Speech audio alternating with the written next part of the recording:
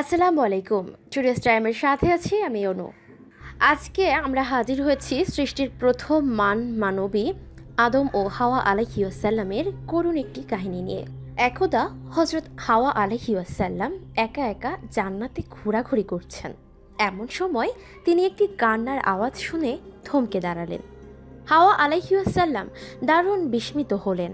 জান্নাতে তো কোনো মানুষের পদচারণা নেই, তাহলে কান্নার আওয়াজ কোত্থেকে আসছে? একটু এগিয়ে দেখতে পেলেন একজন বয়োজ্যেষ্ঠ ফেরেশতা কাঁদছেন। আসলে ফেরেশতা ছিলেন না, সে ছিল শয়তান। ফেরেশতারূপী শয়তান হাওয়াকে দেখে বলতে লাগলেন, আপনার জন্য আমার দুঃখ হচ্ছে, তাই কাঁদছি। হাওয়া আলাইহিওয়াসাল্লাম কারণ জানতে চাইলে শয়তান একটি ফলের গাছের দিকে ইশারা করে বলল, এই গাছের ফল যে ভক্ষণ করবে সে কখনো জান্নাত হতে বের হবে না, সে আমরণ জান্নাতে থাকতে পারবে। শয়তান নানা কৌশলে মিথ্যা কথা বলে হাওয়া আলাইহিওয়াসাল্লামকে প্ররোচনা দিতে লাগলো। হাওয়া আলাইহিওয়াসাল্লাম বললেন, আমি আমার প্রভুর নির্দেশ কিছুতেই অমান্য করতে পারবো না। শয়তান আবারও তাকে এই ফলের মিথ্যা গুণাগুণ বলতে শুরু করলো। দুজনের মাঝে কিছুক্ষণ এ নিয়ে বাক বিতর্ক হলো। হাওয়া আলাইহিওয়াসাল্লাম বললেন, খাবো না। আর শয়তান বলল, আপনার ভালোর জন্যই ফলটি খেতে বলছি। এভাবে জেরা চলছিল। দুজনের জেরার একটি সময় এসে হাওয়া আলাইহিওয়াসাল্লাম শয়তানের প্ররোচনায় পড়ে গেলেন। হাওয়া আলাইহিওয়াসাল্লাম এই নিষিদ্ধ ফল খেয়ে নিলেন।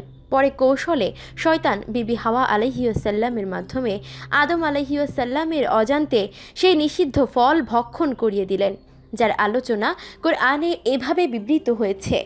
অতঃপর শয়তান তাদের উভয়ের অন্তরে কুমন্ত্রণা প্রদান করল, যাতে তাদের সতর যা গোপন ছিল তা তাদের সম্মুখে উন্মোচিত করে দেওয়া হলো।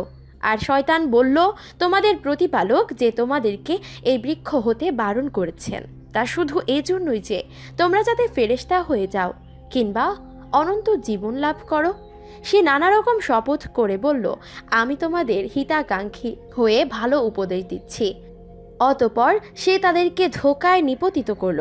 যখন তারা নিষিদ্ধ গাছের ফল ভক্ষণ করে নিল, তখন তাদের গুপ্তাঙ্গ প্রকাশিত হয়ে পড়ল। অতঃপর তারা লজ্জিত হয়ে জান্নাতের পাতা দিয়ে তাদের লজ্জা স্থান ঢাকতে লাগলেন। এরপর তাদের প্রতিপালক তাদেরকে ডেকে বললেন, আমি কি তোমাদেরকে এই বৃক্ষ হতে বারণ করিনি? আর আমি কি বলিনি যে শয়তান তোমাদের প্রকাশ্য শত্রু? সূরা আরাফ 20-21। যখন তারা নিষিদ্ধ ফল খেয়ে নিলেন, তখন আল্লাহ তাআলা হাওয়া আলাইহিওয়াসাল্লাম ও আদম আলাইহিওয়াসাল্লামকে পৃথিবীতে পাঠিয়ে দিলেন। বললেন, এ মুহূর্তে তোমরা জান্নাতে থাকার যোগ্যতা হারিয়ে ফেলেছ, সুতরাং তোমরা পৃথিবী হতে কষ্ট সাধনা করে আমার সন্তুষ্টি অর্জনের মাধ্যমে পুনরায় জান্নাতে ফিরে আসবে। এই সময় মা হাওয়া আলাইহিওয়াসাল্লাম দুনিয়ার পশ্চিম গোলার্ধে জেদ্দা শহরে অবতরণ করলেন, আর আদম আলাইহিওয়াসাল্লাম পূর্ব গোলার্ধে শ্রীলঙ্কার সন্দ্বীপে। তারপর কয়েক শত বছর পর তারা একত্রিত হয়েছিল। এরপর তারা উভয়ে দুনিয়া আবাদ করতে লাগলেন। আল্লাহর নির্দেশে সপ্তম আকাশে অবস্থিত বাইতুল মামুরের নিচে মক্কায় বাইতুল্লাহ শরীফ নির্মাণ করলেন। পৃথিবীতে তাদের মাধ্যমে মানব জন্মের সূচনা করলেন। আদম আলাইহিওয়াসাল্লামের ঔরসে মা হাওয়া আলাইহিওয়াসাল্লামের গর্ভে মোট 239 জন মতান্তরে 361 জন সন্তান জন্মগ্রহণ করেন। তন্মধ্যে হজরত শীষ আলাইহিওয়াসাল্লাম ছাড়া বাকি সবাই জোড়া জোড়া জন্ম হয়েছিলেন। আর বিধান ছিল এক জোড়ার সহোদর ভাই অপর জোড়ার ভগ্নীর সাথে বিয়ের বন্ধনে আবদ্ধ হবে, কিন্তু একই জোড়ার পরস্পর ভাই বোনদের সাথে বিয়ে নিষিদ্ধ ছিল। মা হাওয়া সবসময় আদি পিতা আদম আলাইহিওয়াসাল্লামের সাথে সাথেই থাকতেন। আমাদের প্রতি যেসব বিধানাবলী আসতো তা সর্বপ্রথম পালনকারী ছিলেন মা হাওয়া আলাইহিওয়াসাল্লাম। আদম আলাইহিওয়াসাল্লাম আল্লাহর নবী ছিলেন, তাই মা হাওয়া আদম আলাইহিওয়াসাল্লামকে যেভাবে মেনেছেন সেভাবে স্বামী হিসেবে মেনেছেন। হজরত আদম আলাইহিওয়াসাল্লামের মৃত্যুর 1 বছর পর মা হাওয়া ইন্তেকাল করেন।